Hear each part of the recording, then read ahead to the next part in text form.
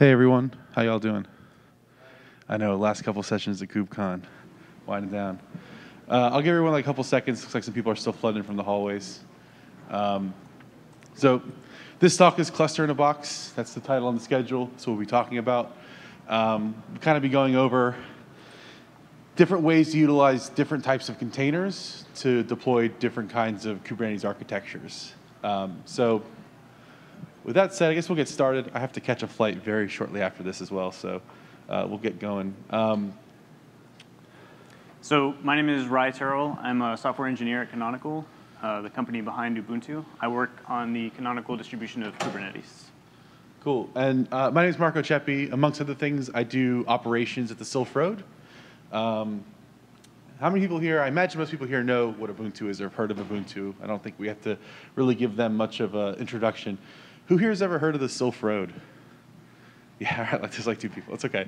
I imagine most of you might actually know the community that this group panders to.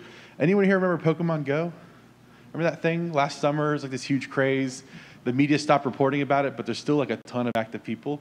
I promise they're out there. The Silph Road's a site built to basically support that community. So if you've ever seen hordes of people wandering around, odds are we're supplying them the data of where to wander towards.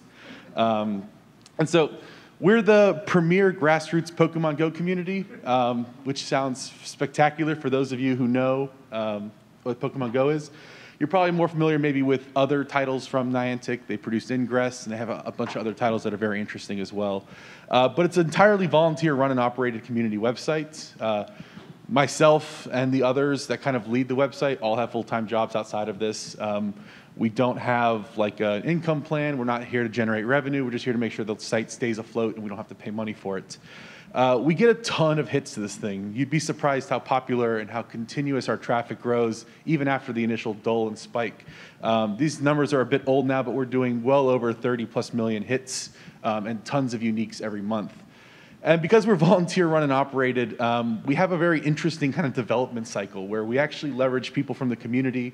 At any one time, it could be just me or someone else, up to most recently, we kind of ramped up for this upcoming, there's an in-game release. It's happening literally right now. I'm the operations guy giving a talk, but somewhere behind the scene, there's a bunch of code being deployed, and I'm just gonna pretend like that's okay.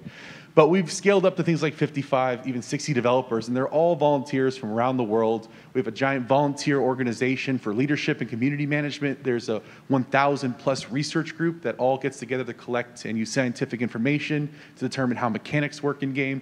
All of these things are great, but it leads to a huge nightmare in that how do we make sure that we keep running a really smooth operating website so that we can keep being that premier grassroots Pokemon Go community?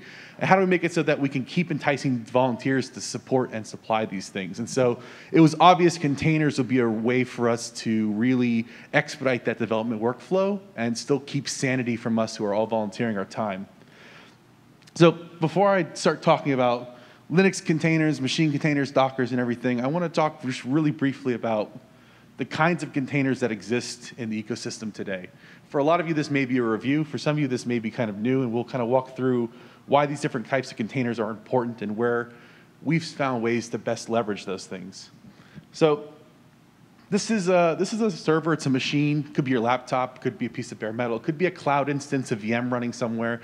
But for the most part, it is a machine in the most traditional sense. You installed an operating system on it. It's Ubuntu. It's Slack, or it's Arch Linux, or whatever it happens to be.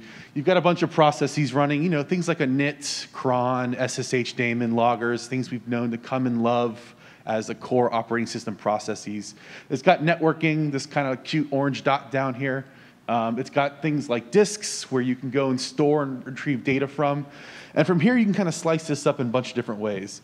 The first that we're probably most familiar with is virtual machines. VMs. I mean, they've been a staple for people from laptops through to servers. Most famously, all public clouds are basically just virtual machines running on big, giant servers. And virtual machines are just that. They're virtualization of I/O. So it's emulation of hardware, emulation of firmware, emulation of all these bits, and carving out physical resources from a machine in order to have them appear as a smaller chunk of isolated running operating system. And it's an operating system. It's init processes. It's cron. It's loggers. It's networking. It's disks. It's the thing we've come to love. Then we talk about things like Docker containers. I imagine most people here are pretty familiar with things like Docker, Run C, Rocket, the gambit of things that provide you with a Docker-like experience, a way to manage and run processes in confined fashions. The most noticeable difference between things like process containers and virtual machines, as a quick review, is that virtual machines run all these supporting processes, an init process, SSH, loggers, crons, daemons, etc. You're just running your process that you care about, and then the dependencies required to bootstrap that process inside of a Docker container. So you're not running a kernel, you're not running all of these additional ancillary support services, just a process inside of some form of disk. I like to make it inverted because you can write to it, but you can't really persist it. I mean, you can commit snapshot, but they're really meant to be ephemeral. And you can attach networking, and most importantly is you can run these really dense. The number of Docker containers you can run per host trumps in the thousands compared to virtual machines you can spin up on that same host to do that same workload. Because you're not physically carving out resources and virtualization hardware, you're just simply confining and constraining a process. The last container type is a machine container. This is the natural hybrid model of a virtual machine and a process container.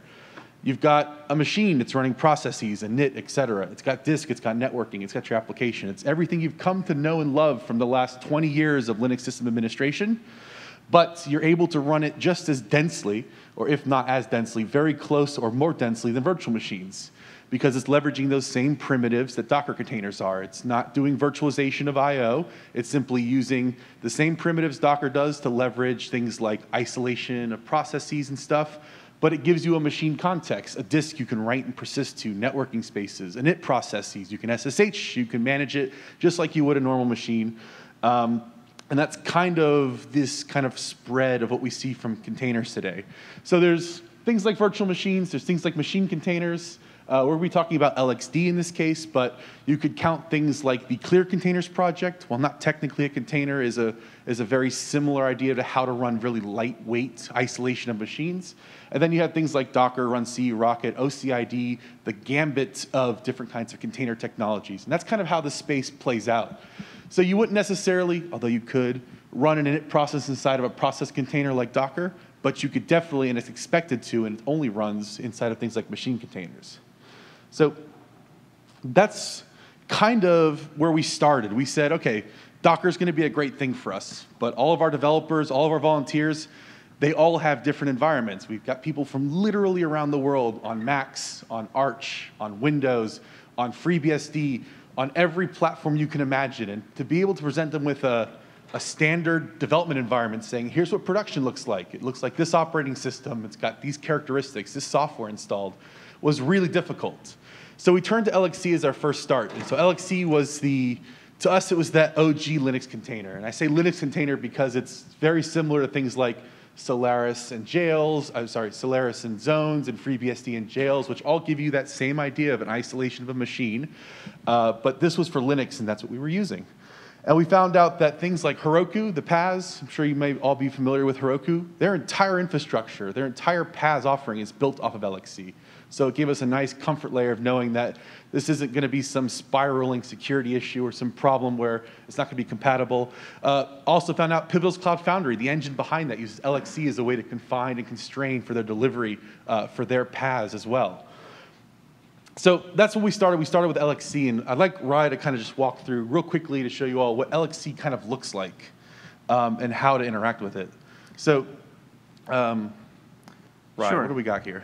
So if I run LXC list, I can get a list of my currently running containers.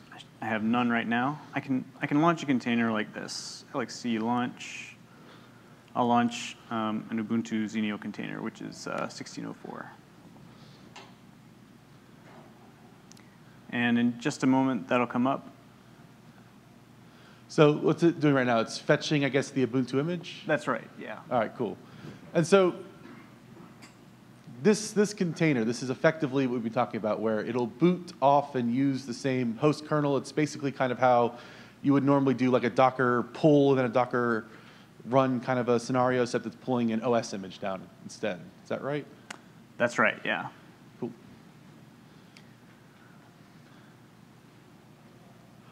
So, yeah. Please ask questions, yeah. So how do you reconcile the kernel? I mean, Ubuntu Xenial probably has a minimum kernel. Yeah, that's a good question. What about the kernel? The host machine. So this is an Ubuntu Xenial host machine. That was great. That's super awesome for us in this case, yeah. Exactly, that's really compatible. But what if we were to launch, say, like, I don't know, CentOS 6 machine or a Fedora machine? I don't know, does anyone know what the current CentOS 7 kernel is? Is it less than 4.4? Maybe? 3.10, there you go. Well, to be honest, we tested this, we literally spent all day testing these demos to make sure they'd work. And we'd already cached the Ubuntu images, so I wasn't expecting it to download it again. So we would have been well into your answer already, because that was definitely part of the demo. Because you're right, they're sharing the same host kernel, so what happens with kernel mismatches? Turns out it's actually not that bad of a thing. Most kernels going backwards are fine, so as long as you have a new enough kernel, running a user land that expects an older kernel tends to not break. It's when you run a super old host kernel and expect newer user land features inside the containers to access that. We like using Ubuntu. Rye may be, we may be a bit biased, but Ubuntu tends to ship very recent kernels. Even in Xenial, we can install a 4.13 kernel if we really wanted to. And I'm looking forward to the next long-term support release. So that's why we use it as a host OS, but it's not limited to this. LXC as a tool can be run on really any modern 4.0 plus kernel, kind of is where the sweet spot is for these things. So 81% later. Yeah, another question. When you write Ubuntu in the command line, how does it know where to go? Where to download that image? That's a great question. So this is LXD installed on top of an Ubuntu machine. So each distribution that installs LXC kind of also can install a preset of like remote image repositories. So there's an image repository called Ubuntu, which points to a remote source that has a list of all the Ubuntu images. If this wasn't downloading, I would have already answered your question as well. How do you see all the list of images? Where are those things? How do you hook into them? That's another fantastic question. I'm really happy you guys are asking these questions. It means I'm on the right track from a talk perspective. All right. Any other questions while we wait for the last 0.0%? Yeah. Hey, that's it. So Rye, please show me. What do we have now? OK, so if we take a look at LXC list again, we'll see that we have a persistent machine with an IPv4 address. Cool. Could you launch me another machine? Dare I ask? Sure. So you used X this time. Do you want to explain why you used X? Why didn't you type Xenial? Is it that long? Yeah, sorry. It's too long. They have a shorthand in the Ubuntu namespace I like to use. OK, cool. So that launched a lot faster. We have the image cache, so it takes mere seconds at most. And it looks like Humane Jawfish is now running as a container. It's got an IP address and everything. Can you launch me another container? Sure.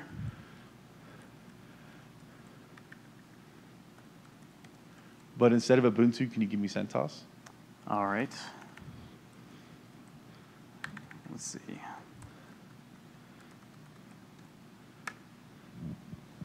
So hopefully this won't download the CentOS image, but if it does, look how fast that was. Man, pre-baking some of these things are wondrous. So show me the containers we have then. We should have now an exciting Piranha, a very exciting Piranha. Can you prove that that's CentOS? I guess this is my next question. Just to make sure there's no doubt in the audience here.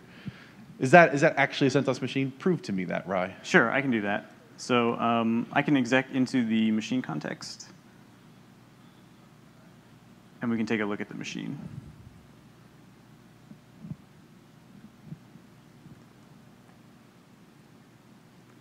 So Lexi exec, I'm guessing this is kind of like how you can Docker exec into containers yes, as well? Very similar. So I can do a yum update.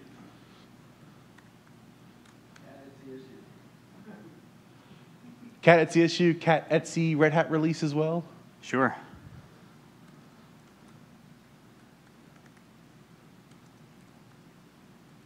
Red Hat release. That'll give us what we want. And then finally, to answer the last question, can you run a uname? Yeah, absolutely. So this is the entire CentOS user land, everything you've known to come and love and enjoy from CentOS, but it's running on a 4.4 Linux kernel from the Ubuntu host, which is interesting, actually. But we haven't had any problems at all running different types of images. Rye, can you show us all the images that kind of come available by default?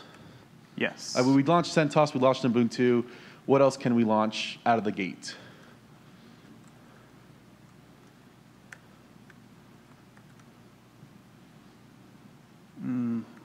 Make this more legible. Oh yeah, that's super legible now.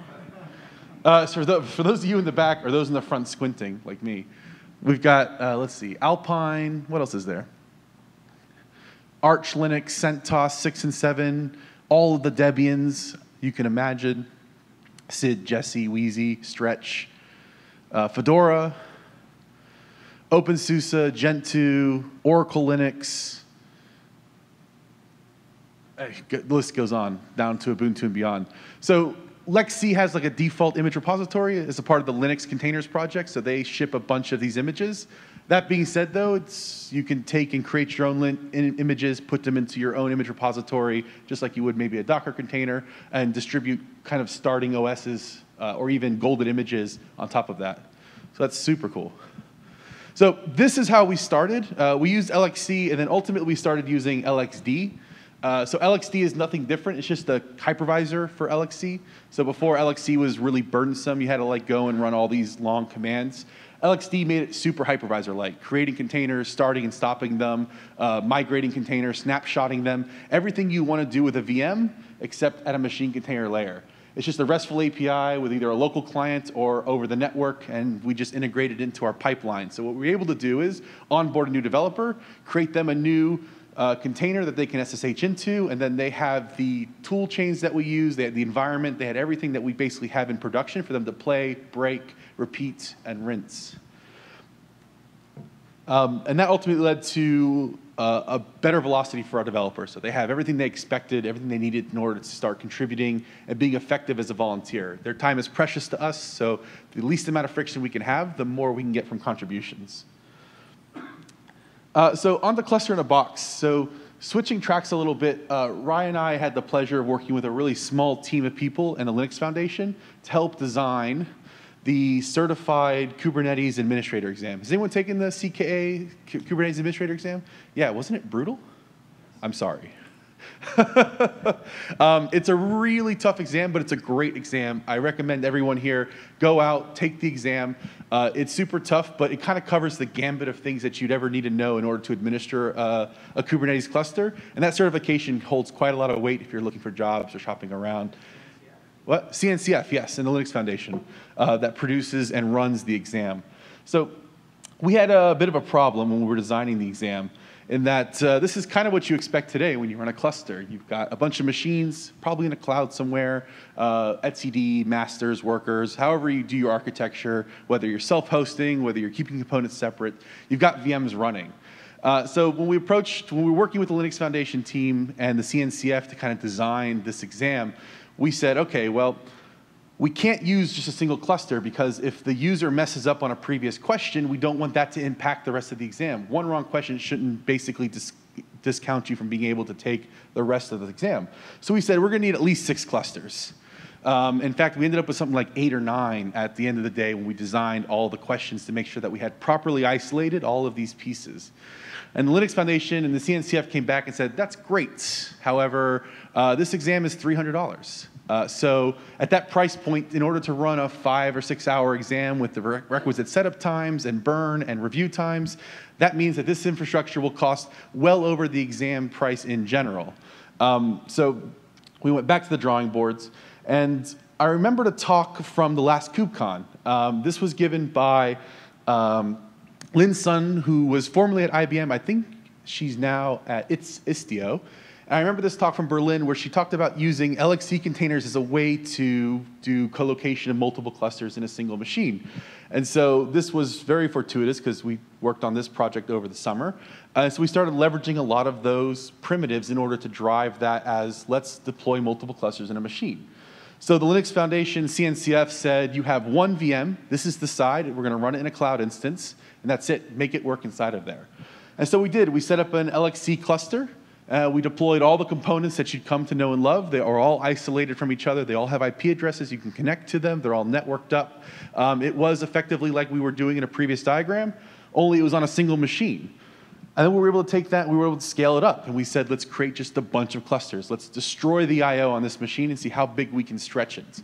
And at the end of the day, we were able to deploy quite a lot of consecutive clusters, all isolated from each other, all independent of each other, so that as exam takers move through the questions, any wrong question against a bad cluster wouldn't affect the rest of the exam. And as of right now, if you go and take the exam, you'll be taking it in an environment similar to this. So I'm going to have Rye take us through what that kind of looks like in practice. This isn't the actual exam environment. It's similar in construction, but it would be disingenuous if we showed you what the exam environment looked like. So this is just using similar technologies and processes, setting up something like that. So what do we have here, Rye? So I've SSH'd into an AWS box. It's in M4 2x large. It's running 5 Kubernetes clusters. Each cluster has about 10 machines for a total of approximately 50 machines. So if we take a look at LXC list here, which might take a moment to come up because it's a long list.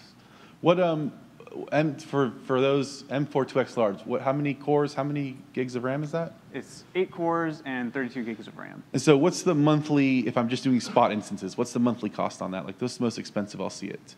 That would be $300. Okay.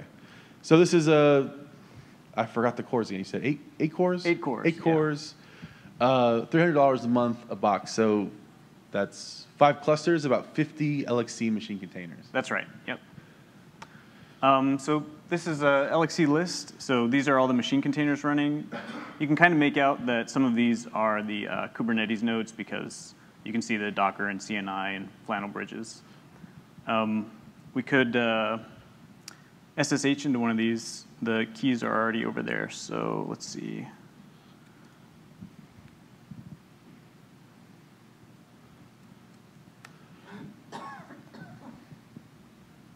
And we can take a look at what's running under Docker. We should see some kind of Kubernetes loads. We can take a look at the pods, the nodes, cluster status. So this is one of the clusters then. It looks like there's 3 Kubernetes nodes in this cluster. It's got 3 nodes of etcd running as well, and some workloads, some pods, I guess, running. Yeah, that's right. Cool. What's the resource utilization like on this box, I guess, is the next question I would have. That is a good question. Let's take a look. So the load's a bit high right now. I usually see something around 5, between 5 and 7, but we can take a look at HTOP as well.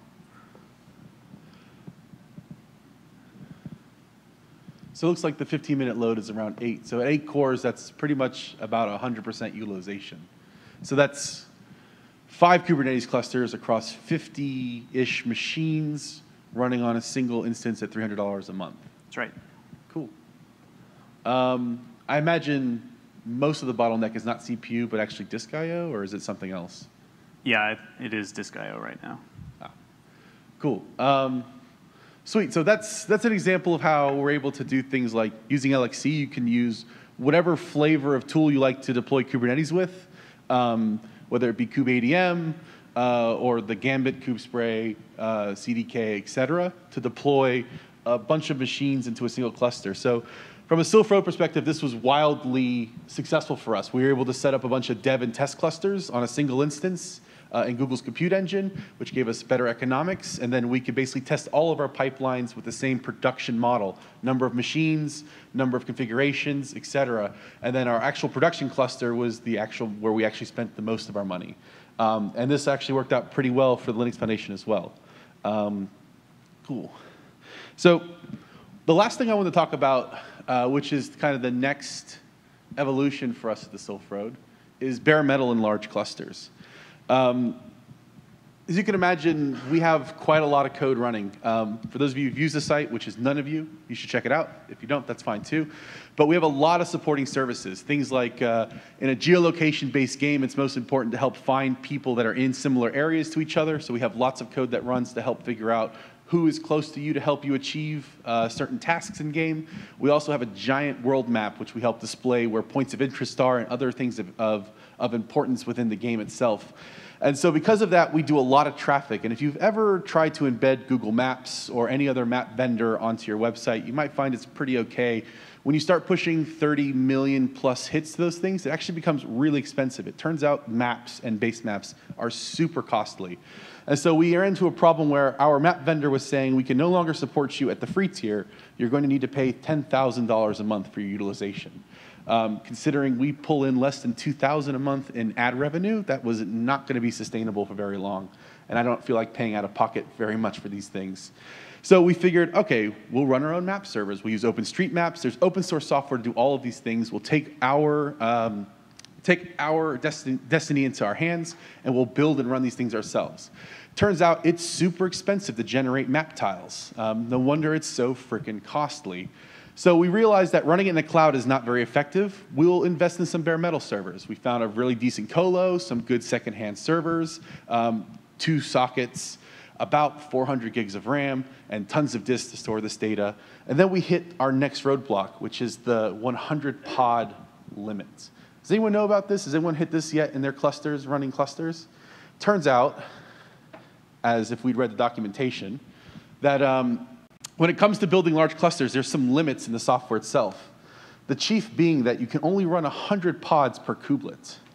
Now, for those of you that running decent capacity workloads, most average web workloads don't really hit those kind of things, especially in cloud instances where you have like 4 to 8 cores on average per machine or less, and like less than 16 gigs of RAM. 100 pods in that space is actually quite dense. But when you start looking at things like bare metal, this was the average size of our server. It's a 2-socket server, kind of standard, almost white label box. We had 24 CPUs and 500 gigs of RAM and about 20 terabytes of space. And if you start dividing that up and saying, okay, I'm going to run on these servers on average 100 pods, that's not going to work very well. It's awesome if you're doing machine learning or rendering farms or anything that requires tons of compute space but very little workloads. But if you're not, it's kind of awful. And so what we found is that, well, if this is the model today, 1 piece of bare metal to 1 pod limit to 100 pods, if we leverage that kind of same learning, there's a trend here in this talk, I'm not sure if you guys are sensing it, but we can leverage things like machine containers in LXC to actually split up a piece of bare metal. Because we're not incurring any virtualization overhead, I don't need to worry about installing anything to manage my VM layer. I'm just using the traditional hypervisor API to say, give me 4 machine containers. There's no virt.io overhead, so I'm not limiting the resources on my bare metal machine, but then I'm able to slice it up and say, instead of 1 kubelet, I can actually fit 4 kubelets at 400 pod limits. We went further and started playing with different architectures. So we said, all right, well, let's do it this way, where instead of having this previous model, where we basically said, each one of these was pinned to a CPU socket, so 2 machine containers per socket, and then half the RAM divided across them. We went further, let's do CPU sharing models. Let's see how we can slice and dice and limit the quality of service on these things. We got up to a 900 pod limit. We never hit that. We didn't have enough stuff to run 900 pods. And so what we actually ended up with was a mixture of architectures where we have 1 giant LXD machine pinned to 1 socket, and then the rest for more general purpose workloads that are running alongside of it. And we were able to utilize about 600 pods per one of our servers, which gave us a good sweet spot of density while still being able to leverage performance from the underlying hardware. These are nodes. So this is a cluster. We have about 3 or 4 pieces of metal kind of split up in this architecture. So we actually have a lot of capacity for pods, but we run on average around, to serve all of our map tiles, we run probably 1,200 pods. The unit that Kubernetes call a node is your LXD. Yes, it's the LXD itself. It doesn't see the bare metal. It just sees that you have, in this case, 5 Kubernetes nodes, LXD containers. It's less overhead. It's less overhead both in managing it, and it's less overhead both in resources utilized. The actual residual computational processes used by LXC containers is managed in the fractions of seconds of microseconds of CPU time, where VMs, it's actually very heavy. Exactly. Yes, and then dynamic resizing, like we're able to reallocate the limits on these things. Like we'll say suddenly no longer are you CPU pinned, just CPU share, or you now have a hard limit of memory. All that stuff we can do dynamically without restarting anything. Yeah, exactly. Yes? Are there any issues with running runtime Docker, say, within LXC? We haven't hit any. We do this today in production. I know of a couple other customers that are doing something like this in production as well. We just had to make sure we allowed and whitelist certain kernel modules into the machine container, so things like VLAN, IPv, IPv6 and stuff. But outside of those things, we haven't had any problems, and we view this as a safeguard for us. We never touch the bare metal anymore. It's just very thin, lightweight Ubuntu OS at this point. And we're pretty confident that if we ever got an exploit, because again, it's volunteers giving us code, we do our best for security, but we're also not PCI, HIPAA combined by any means. But if a container did break out of confinement in Docker or whatever CRI we were using, we feel okay knowing that it likely won't escape this isolation and affect the bare metal or inject bad firmware or something. Yeah. We don't use live migration. I've used it in the past, but we don't use it here. We just simply resize or just delete machines and create them. Oh, I don't know. I've not tried. Might be worth a shot in a blog post, though. Yeah, cool. No, these are all connected to one cluster, just spanned across multiple pieces of hardware. So from our perspective, we've got, it's actually just 3 pieces of metal in a colo. It's not like a huge bare metal footprint, but we have a lot of capacity that we use. So inside of Kubernetes, we actually see 15 Kubernetes nodes in our single cluster. And they just happen to be spread across these. It's almost as if we'd gone to Amazon, launched a bunch of Amazon instances. We're just simply utilizing machine containers to get the best resource utilization out of our bare metal. We've got tooling that we do to automate like the creation of these things so we can repeat them. So we just simply replay that automation there, and then it stands up all of our little pieces and connects into the cluster with configuration and stuff. Yeah. We used a combination of stuff in open source. It's not super relevant. This will work anywhere. We've done it with kubeadm. We weren't quite ready for kubeadm. There's some HA and upgrading problems. We wanted to make sure we always upgraded our Kubernetes. So we used a combination of things like Canonical Distribution of Kubernetes and some of our own scripts to manage how we do our bits. So we just kind of borrowed from vendors that install stuff. Yeah. Do you have any blog posts or source code so we can see like modules you're mounting inside or all that stuff with the Yeah, it's not at the end of my slide, but I'll add that. I had a bunch of links in there. I'll make sure that link is in there as well, just some of the infrastructure code we have. How do you in? Yeah, LXC has a way to modify profiles. So inside of LXC, I can say, here's a general profile that gets applied to all machines, or this machine in particular has these CPU limits, these memory limits, even down to network and disk I/O throttling as well. So all that's just built into the Linux kernel module for these namespaces, basically. Yeah. Just reading up earlier about Canonical has conjure up. Yeah. Doesn't it do exactly that? It does a lot of this. We had some pretty unique architecture stuff, so we utilized a lot of the tools underneath ConjureUp to do that, but we basically built and scripted our own way. ConjureUp works great. That's how we did a lot of our proof of concepts, but when we went to production, we used the same tooling underneath ConjureUp to do that, but we just kind of scripted our own way, basically. Yeah, so Juju's one of those tools, and then we bolted on some scripting and processes to kind of map how we dynamically resize these LXC machines, which isn't handled in Juju. Yeah, so the end of the day, sorry. We did actually start with virtual machines initially, and we found that the density was quite poor. In fact, we ended up seeing about 10x more density with the same workload on these pieces of bare metal, 10x probably more actually. But as a result, that's kind of how we ruled out virtual machines and still sit firmly in the land of containers, just a varying range of them. I think that's about it for our talk. Yeah, thank you. Thank you all for coming. I really appreciate it. Thank you all. I don't know. I think we're out of time. Yeah, we're definitely out of time. Here are those links I mentioned before. linuxcontainers.org for everything LXC, LXD. cncf.io, certification experts. All you should get certified. It's a great thing to have. Do study before you get certified. It's like a 4-6 hour exam. There's lots of questions about Kubernetes from both administration and usage.